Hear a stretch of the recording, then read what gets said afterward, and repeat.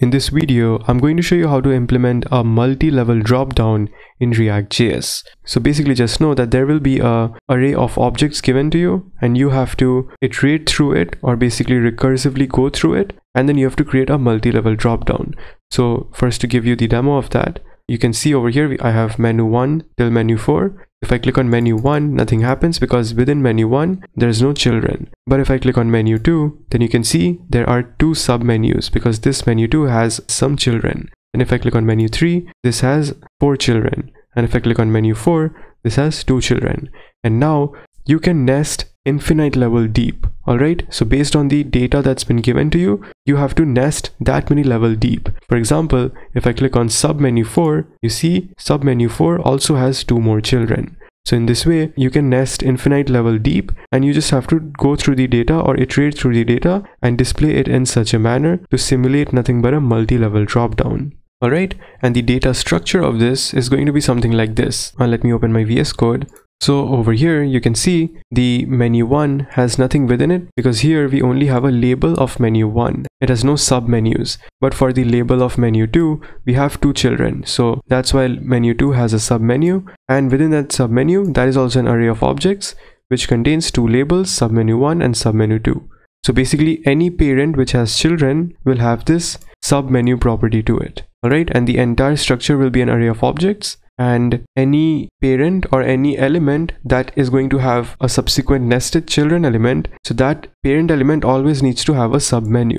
For example, if I go down here for menu 3, you can see there are 4 sub-menus, right? So submenu 1, 2, 3 and 4. But submenu 4 also has another sub-menu property which has 2 more children, which is the sub-menu 1 and sub-menu 2. Alright?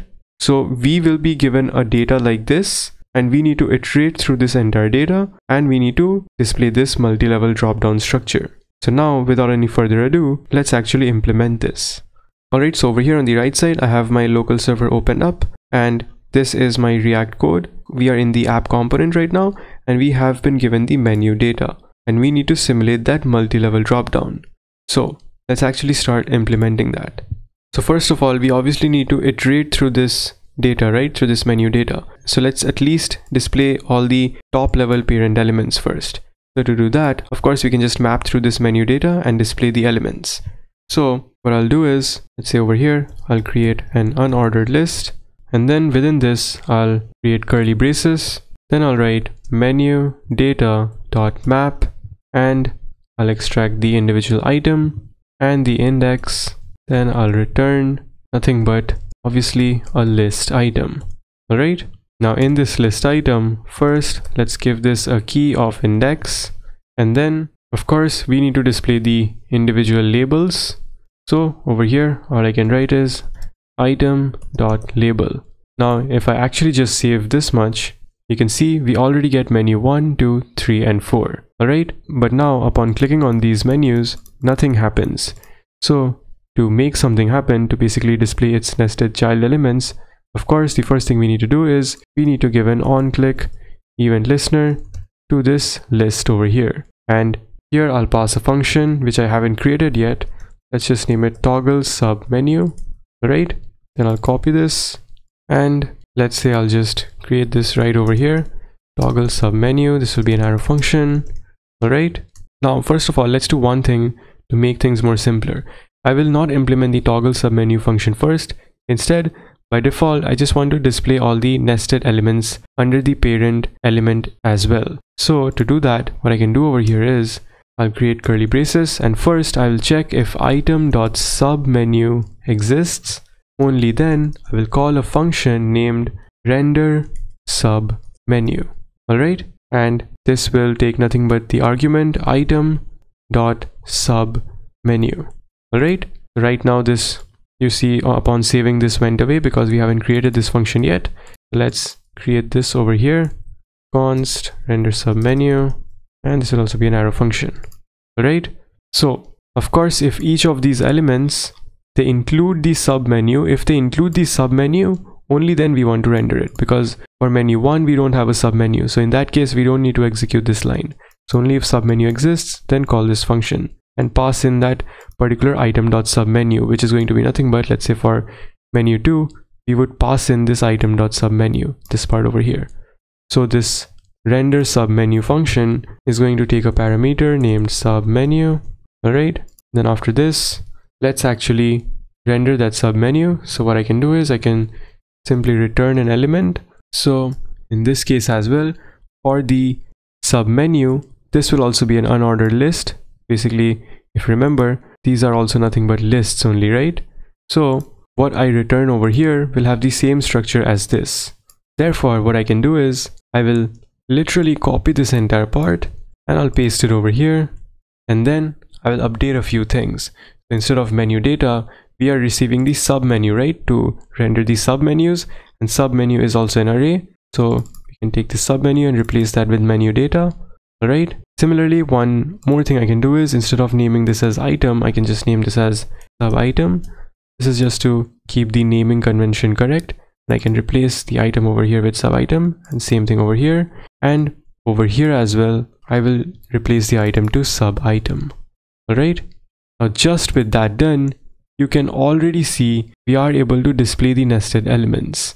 We can actually see the respective submenus being rendered for each respective parent. Alright, but of course this looks a bit weird because there's so much gap over here. Well, that's because in the app.css, I created this project using Vite and it has added some default styles. Let me just remove this entire part. Alright, and now you can see things look much better now. Alright, so just by doing this much, just by calling this render submenu, so for the individual parent, we are basically displaying an unordered list which has the li element, and to each of these parent menus, if its submenu exists, we are calling render submenu, and the render submenu is rendering these submenus. So basically it's taking the same unordered list, placing it over here and rendering it out. Alright, that's why when we map through menu data, it adds the parent and child relationship by calling this render submenu for each parent element.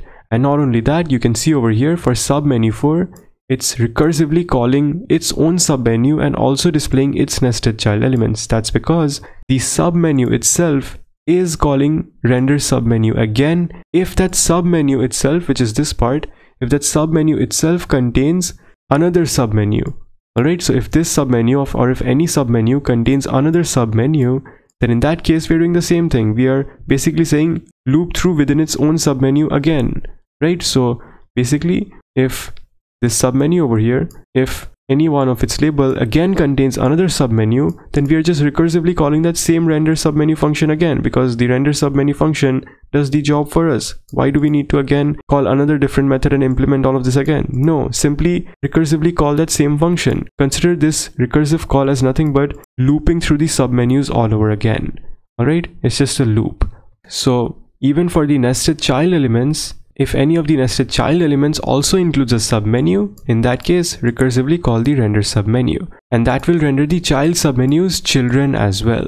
Alright, and in this way we can recursively nest up to an infinite level depth. So just to show you that, let's say to this nested submenu to submenu 1, let's say what I'll do is, let me copy this submenu, and then to submenu 1 over here, let's say I'll give this a submenu as well. This will be an array and an object, and let's say this will have a label of nothing but this time submenu 1. If I save it, then you can see it's recursively calling it again and nesting another level deep. So for submenu 1, it's also displaying its child element as well. So there's so much level nesting going on. So let's say if you have any website like Flipkart or Amazon where there are many lists of products, then sometimes what happens is there can be n level categories. There can be a lot many categories. So in that case, this multi-level dropdown can help a lot. Alright, so let me actually just remove this from here, this submenu 1. Alright, now with that done, there is one last thing remaining, wherein let's say if I click on this, then nothing happens. So we also want to add a feature where if I click on the parent, then the nested child element should collapse. Alright, so in the final build, if I click on this, they all get hidden back again, and if I again click, they all become visible. Alright, let's do that as well. So that is going to happen in the toggle submenu, because toggle submenu is called when I click on a particular element. Alright, on any of these elements, because all of them have the toggle submenu event listener, this and this as well.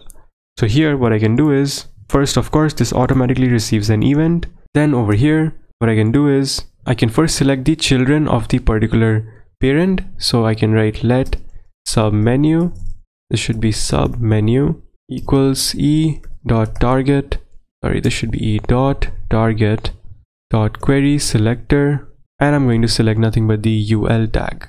Alright, so first I'm trying to access the submenus of that parent element.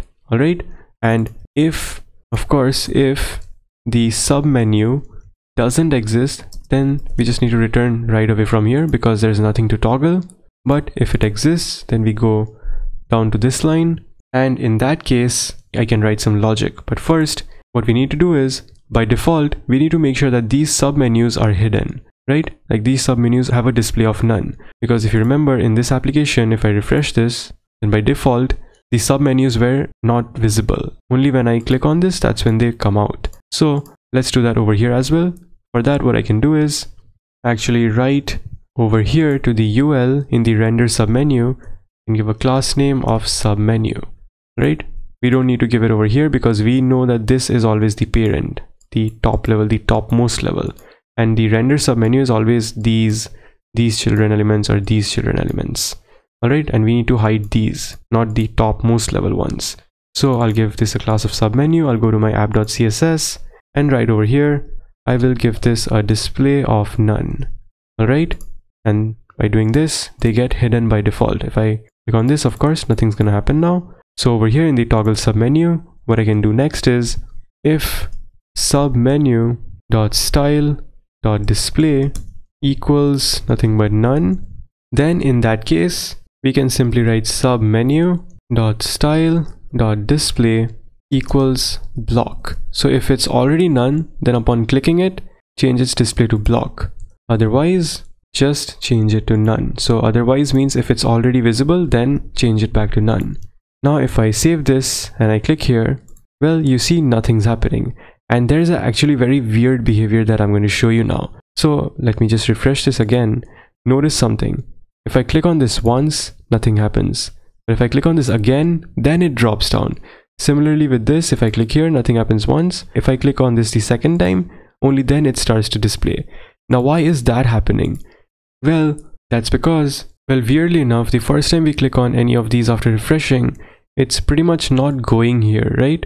That is what it has to mean. So what we can do is we can actually try to console log this. So I can write console.log. Let's just console log submenu.style.display. Open my console. So let's say I refresh this, and then I click on menu 2 for the first time. So you can see it's not showing me anything. Like something got printed. You can see in the console something got printed because it's showing app.jsx line 38, which is this. But it's saying that there is nothing in submenu.style.display the first time we click this. But then the second time I click it, that's when we get display of none. Alright, so the second time I click it, the display over here realizes that the value is none, and then this condition becomes true, and then we are able to make it block. So then this becomes visible. So to fix this, it's pretty simple actually. Since we know that the first time we click this, we get nothing over here, and that the second time we click it, that's when we get the value. So we can actually add 2 checks over here. So the second check is going to be only for the first case, where we get nothing over here. So what I can do is, I can write submenu.style.display equals to none. So if that's the case, or let's just account for the first case, if submenu.style.display is false. So basically if it returns nothing. So if there's nothing, then that is also false, right? So if it's false, then in that case also, basically if it's empty, then in that case also change the style.display to block. Alright, now if I save this, and let's say I close the console and I refresh the page, and now if I click on menu 2, then voila, you see on the first click itself the drop down expanded. That means on the first click itself it checked that this one got triggered because it showed nothing for submenu.style.display, and in that case also we are saying go ahead and change the submenu.style.display to block. Alright, and if I click on this again, it hides back. Alright, now the toggling will work for each of these menus. Alright, and if I try to click on submenu 4, then you see nothing happens. But we know that submenu 4 also has its own nested children. Alright, so if you see, submenu 4 also has its nested children. So why is it not working for submenu 4? Well, that's happening because of event propagation. So to actually understand this better, what I can do is, let me first refresh this, and over here in the console log, let me log the sub menu over here. Alright, and I'll just click on menu 3, I'll open the inspector console. Alright, and then now if I click on sub menu 4, then you can see we get the UL, but we get it 2 times. And if I expand this, you can see this has the sub menu 1 and sub menu 2.